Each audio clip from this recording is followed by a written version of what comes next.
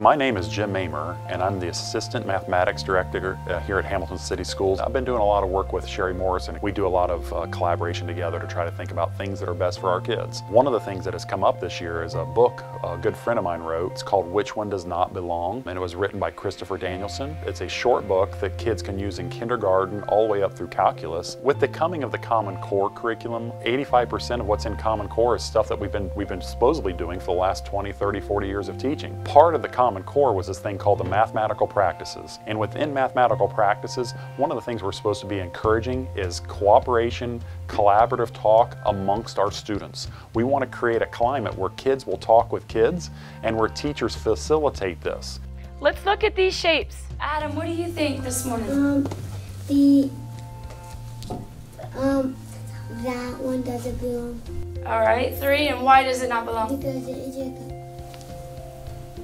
6 vertices. It has 6 vertices.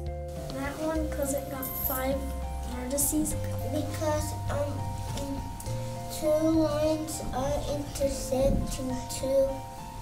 So this one, because there's 2 lines that intersect? No. This one and this one, they go like this. This one goes like this. You're right, they do. Put 1 thumb up if you have 1 shape that doesn't belong.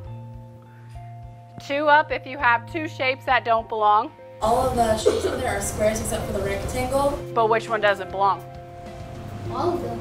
You gotta pick one. So when you walk into these 2 classrooms and see these 2 groups of kids talking for 5 to 10 minutes about which shape doesn't belong, if a teacher is doing this well, which our teachers do well, then you will see kids jumping into these conversations. And when you look at 4 shapes and you try to figure out which one doesn't belong, the beauty is any of the 4 could not belong if you can justify it. We want to change the mindset of kids, parents, our community about what it means to do mathematics.